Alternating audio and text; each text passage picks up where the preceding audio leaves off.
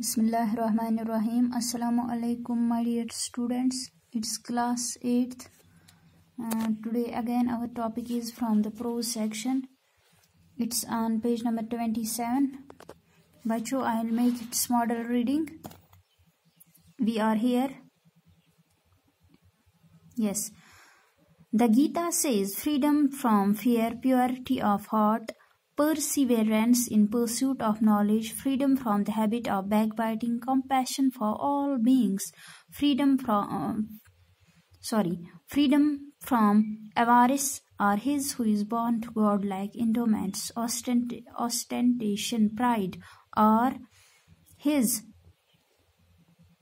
who is born to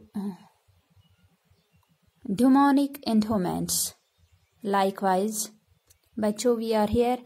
Likewise, the Guru Granth Sahib says, the slanderer carries the great burden of sins without payment, he carries loads.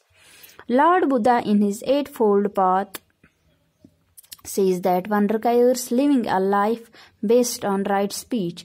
Rabbi Simon bin Gamali once said to his servant, go to the market and buy me something good to eat.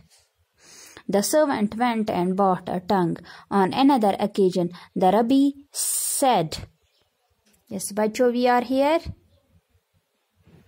Go to the market and buy me something that's not good. The servant went and bought a tongue once again. This time the Rabbi said to him angrily, what does this mean? When I told you to buy something that was good, you bought a tongue.